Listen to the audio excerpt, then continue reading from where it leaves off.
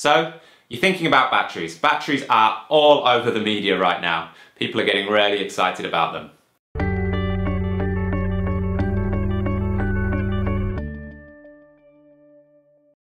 But did you know there's a lot more than the Tesla Powerwall on the market? So at SolarQuotes, we've created what's called a battery storage comparison table. At the time of filming, we've got 32 different batteries that can power your home on there. So have a look at the resource. It's become a bit of an industry standard, which is pretty cool, for looking at which batteries are available, how much they cost, and what the specs are. If you're looking at a battery for your home, you're probably interested in the power of the battery.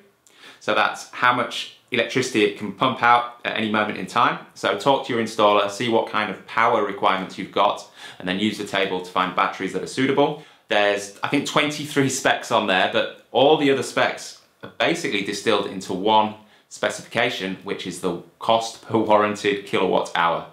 Bit of a mouthful, but basically what it means is that is the amount of storage that the manufacturer of the battery will actually warrant. It's actually what they'll put in writing. And I would argue that that's the number that you should trust. Now, how do you use that spec? On the table at the moment, I think the cheapest one is around 42 cents. That's cost per warranted kilowatt hour. So what does that mean? That means that it's going to cost you 42 cents every time you store a kilowatt hour of electricity in the battery. Does that make sense for you? Probably not. Most people are saving around 20 cents a kilowatt hour by storing the electricity in the battery. So spending 42, 43 cents to save 20 cents makes no sense economically at the moment.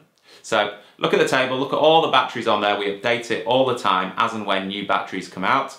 And that's the battery storage comparison table.